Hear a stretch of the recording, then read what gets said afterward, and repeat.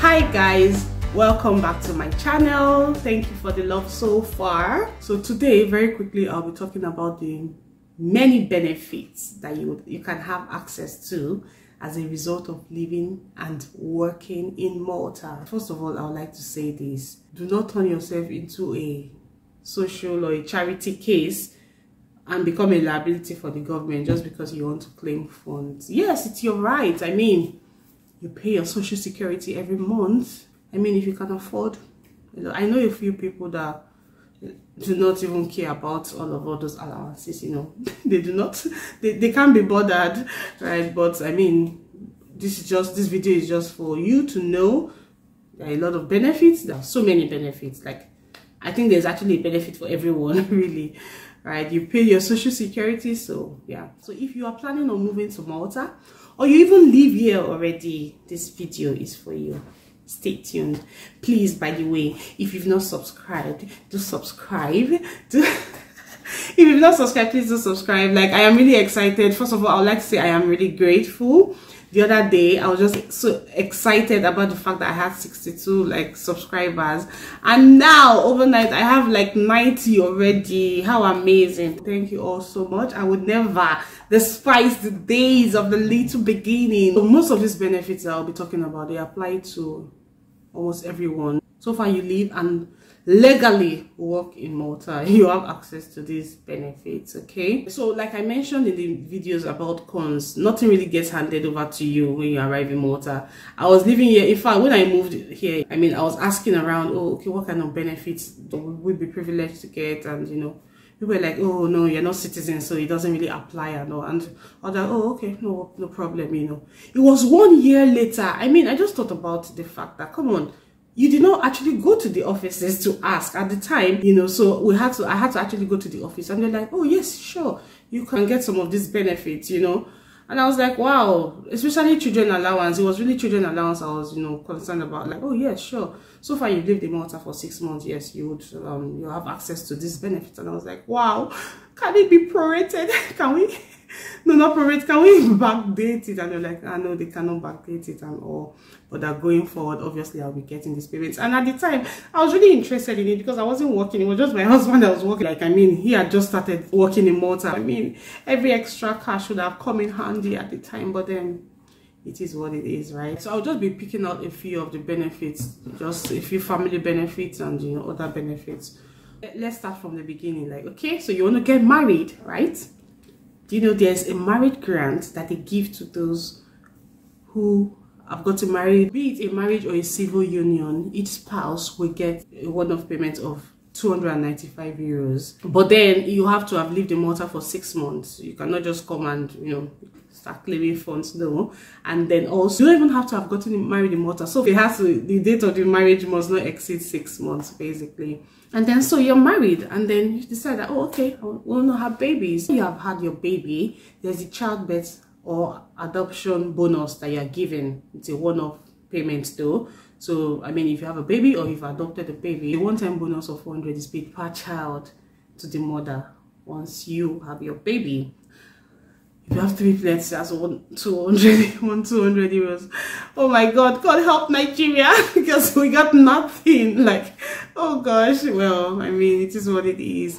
So you get 400 euros per child, which is really amazing. So we have a couple of maternity benefits as well. We have, first of all, the maternity leave benefit. I think that's what it's called, maternity leave benefit here, because ideally you have 14 weeks of paid maternity leave from your employer, which is fully paid for, right? So after, aside this 14 weeks, the government also gives you 4 weeks extra paid maternity leave. At the end of the day, you have 18 weeks paid leave, right?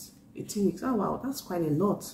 In Nigeria, it was 12 weeks paid, and then the extra 4 weeks that you might want to take would not be paid for. Yeah, so that's beautiful. I mean, 18 weeks is about 5 months, almost 5 months. Wow, that's amazing. So basically, you get 18 weeks in total paid maternity leave benefit. There are a lot of other benefits, maternity benefits, that I will not be going through now, right? So eventually, when you have the child, there are, of course, a lot of other benefits for the children. There's also the meal grant if you want to, if for some reason you cannot breastfeed your child, or if you are you need to wean your child. However, the child has to be like less than 40 weeks of age. So that's around 10 months. Wow. So they give you a meal grant. I think the fee, the sum is about you get around 23 euros weekly for meal grant towards milk or baby food and all, which is really amazing per child. Wow, 23 euros. So just in case you cannot breastfeed your child, or if you need to wean your child, and the child has to be 10 months, like 40 weeks. Of course, a lot of other benefits for the children. So we have the children allowance. The children allowance is always paid, I think, every 3 months. It's always paid every 3 months on specific dates. Of course, you have to have lived in Malta for 6 months to have access to these benefits. If you earn anything less than 25,000 euros gross per year, you could get paid up to, of course, depending on what the figure is, they would calculate it accordingly. You get up to 24 euros. You get up to 24 euros per child weekly. So if you have 2 children, that's 48, and so on and so forth.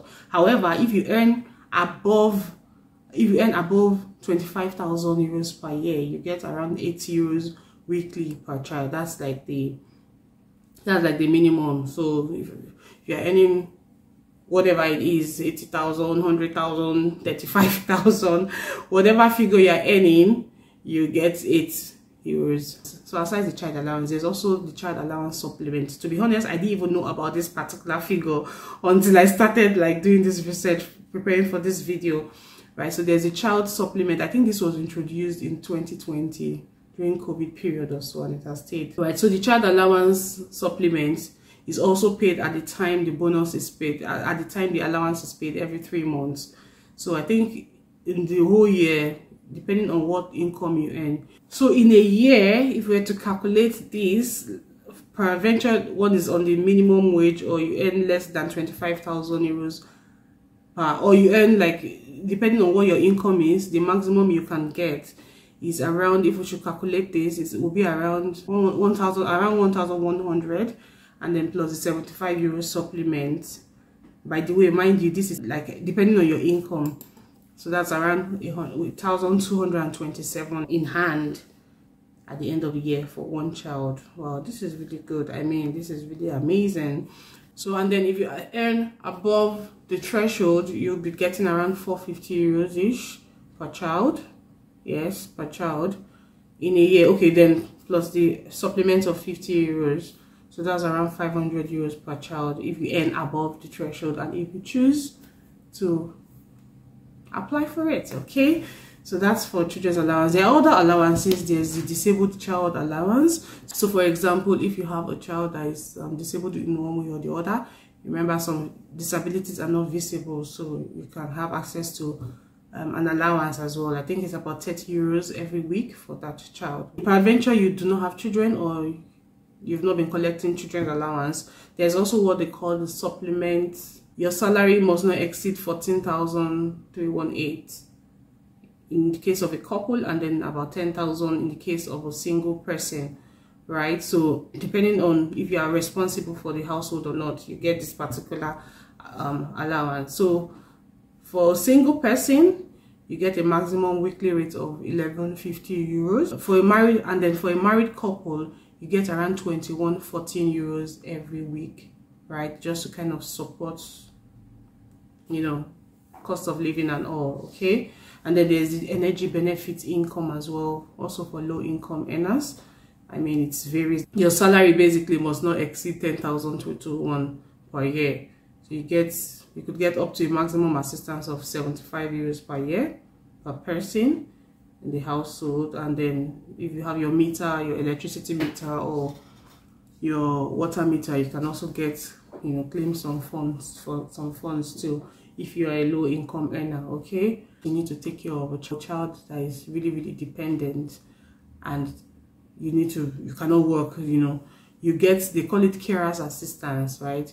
You get, I think depending on the situation, you get a maximum of 97 euros, 97. I mean, you get a maximum of around 97 euros per week paid to you. Wow, this is really good. Wow. Okay, so Another one that I saw that I was really wild was drug addict assistance. So for example, if you know that you're addicted to drugs and you have chosen by yourself to go into rehabilitation, right, you'll be given around 40 euros per week, if I'm not mistaken, right?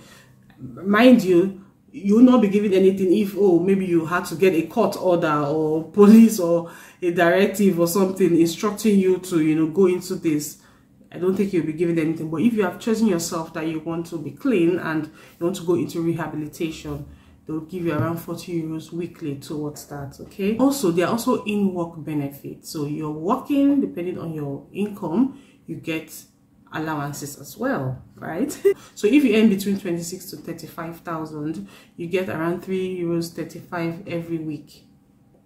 You know, if as a single person, if you want, you don't even have to be single. If you're married and you're the only one working, you get up and you earn around 26 to 35, you get around 3 euros 35 every week, right? And then you could also get as high as 14 euros every week if you're earning less than 10k per year, okay? And then if you're a couple, if both couple, as in if both husband and wife, or if both spouses work, you can get as high as 28 euros 85 weekly, okay? Obviously depending on the figure, right? So I mean, this is really beautiful, okay? And then if you have been previously employed and unfortunately for some reason you lose your job, don't worry, that's not the end of the world. You get allowances as well, okay? Mind you, you must have been working and paying social security before this happens. And please, no one should now, that's why I mentioned that no one should, okay, you decide to come to Malta and you already have it at the back of your mind that, oh, the government will be paying me, and for some reason you inflict injury on yourself or something. I don't know if people do that, but I mean, I'm just saying, you know, you now work for 1 year and now decide to, you know, stay in your house and be collecting allowances. I mean, that won't be fair, okay? But then if you work, and as if you actually work and you've lost your job for some reason, you get these allowances, right? So they call it unemployment assistance. Okay, so it's a weekly rate for the head of the household.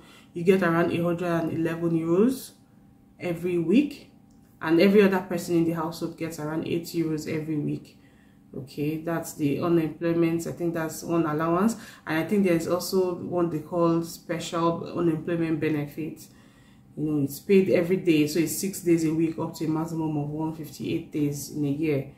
So it's, I think there's a daily married rate of 22 euros 25 if you're married, and if you're single, it's 14 euros 68 every day. So I mean, like I said, there are a lot of other benefits. There's the pension, there's a lot of benefits for the elderly as well. There's a medical assistant benefit. You know, if one is sick, if for example one has an injury, there's benefits for that as well. You know, you can get it on this website, socialsecurity.gov.mt, to get more.